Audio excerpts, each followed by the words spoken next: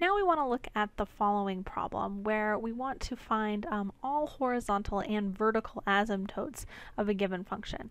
So here our function is f of x equals the square root of 9x squared minus x all over 2x plus 1. So vertical asymptotes can occur where the denominator would be equal to 0. So we see that 2x plus 1 equals 0 when x equals negative a half. So to show that I've got a vertical asymptote there, I'd want to look at the limit as x approaches negative a half. Now I see that so I don't have an even power of x here or an even power on the outside. It's going to make a difference whether I'm approaching negative a half from the left or from the right. So first I'm going to look at the limit as I approach negative a half from the left of 9x squared minus x all over 2x plus 1.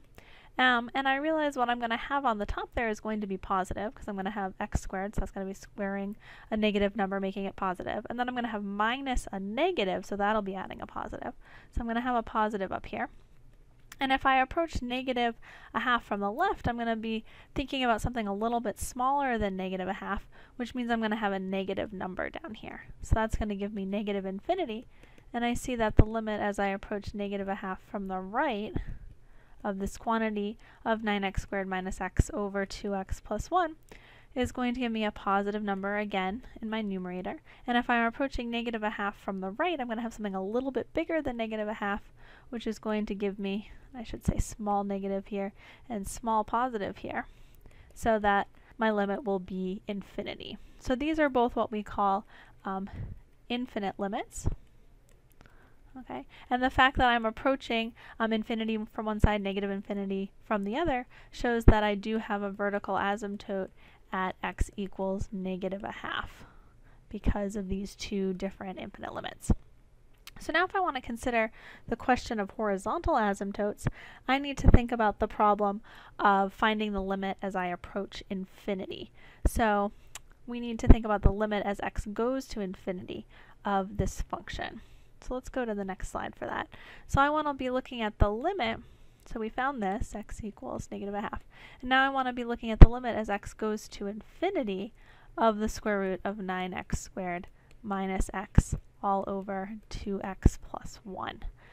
So I'm going to have to figure out how to use some algebraic techniques to get this into some kind of forms where I have things like 1 over x to the r, which I know go to 0 as x goes to infinity. So somehow I need that to be in my limit so far, because that's what I know how to take the limit of as x goes to infinity. So some of the tricks here involve doing a little bit of factoring. So I'm going to factor out x squared from here, and we'll see why I'm making this choice. So I'm factoring out x squared times 9 minus. So I want to think about what has to go here so that x squared times it would give me back x. And it turns out I need 1 over x there. So I see that if I multiply x squared times 1 over x, I would have x. If I multiply x squared times 9, I would have 9x squared. So this is equivalent to the numerator over there. And this is all divided by 2x plus 1. So now this is equal to the limit as x goes to infinity. Now we have this rule that says the square root of a product of two values is equal to, and this is where we have to be a little bit careful, it's actually equal to the square root of the absolute value of the first one times the square root of the absolute value of the second one. And that's because if the square root of a times b is defined, then this quantity would be positive, but it might be possible for a and b to be negative numbers. So in order to have the product, when we do each of these pieces be defined, I need to be looking at the absolute value of each of those pieces. So really I've got this as the square root of the absolute value of x squared times the square root of the absolute value of 9 minus 1 over x all over 2x plus 1. And because what I have under those square roots is in fact positive, I can drop those absolute value bars. So I've got the square root of x squared because x squared is always positive. And 9 minus 1 over x will also be positive. Because I'm going to infinity, I know this part's going to 0, so I'm going to have something like 9 there. So I'm can drop those absolute value bars. Okay, so now we have to simplify this a little bit more, and we have to use a rule about the square root of a number squared. So there's a definition that the square root of x squared is equal to the absolute value of x. Okay, so using this definition, I'm going to say I've got the absolute value of x now times 9 minus 1 over x, all over 2x plus 1. Okay, but remember our absolute value function is a piecewise function that's x if x is greater than or equal to 0 and negative x if x is less than 0. But since I'm approaching positive infinity, that's just going to be x. Whoops, I need my limit. Limit as x goes to infinity of x times the square root of 9 minus 1 over x. And I'm going to want to get some cancellation going on, so I'm going to factor an x out of what I have in the denominator as well. So I'm going to say I've got x times 2 plus 1 over x.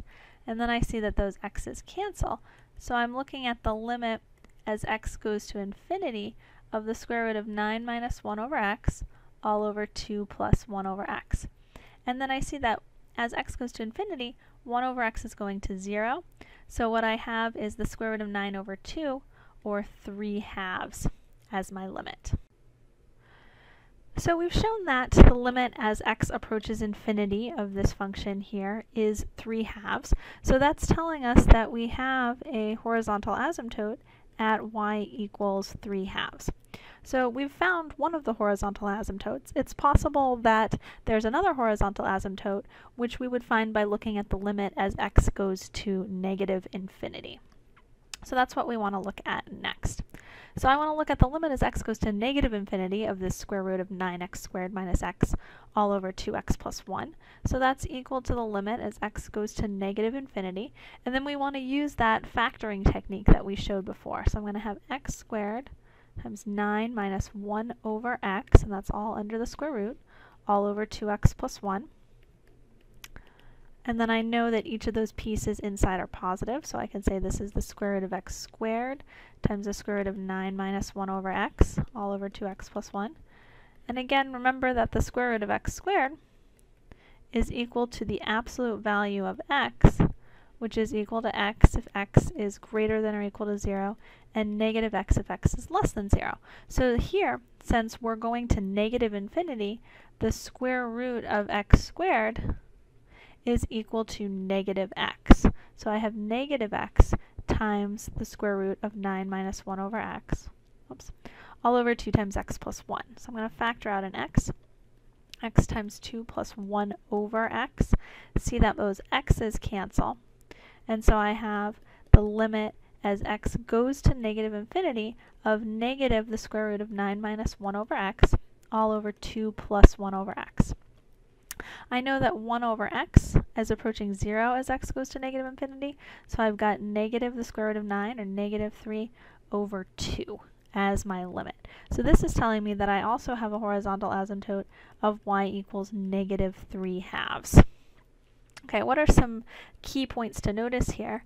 Well, we've got the technique of factoring out x squared, or factoring out an even power so that I'm going to be able to simplify it when I do, in this case here, the square root of each of those two pieces. I have this really important fact here that comes up in various problems, that the square root of x squared is equal to the absolute value of x. So I have to consider whether the square root of x squared should be x or negative x, depending on the situation that I'm dealing with. Here it was the negative x. The other technique that I used here was to do some factoring on the bottom. Another way to think about what I'm doing here, instead of to think about factoring out x, would be to think about dividing both the numerator and the denominator by x. So if I divided that numerator by x, those x's would cancel. If I divided this denominator here, 2x plus 1 by x, I'd have 2 plus 1 over x. So that's the same thing that I got here by factoring. So that's another way to think about that part. We see that I got negative 3/2, which is yet another horizontal asymptote, different than the one that we got before. So just to give you a visual, this is that graph. And so we have here I'm approaching, as x goes to infinity, approaching 3/2. And as I approach negative infinity, I've got this horizontal asymptote of -3/2.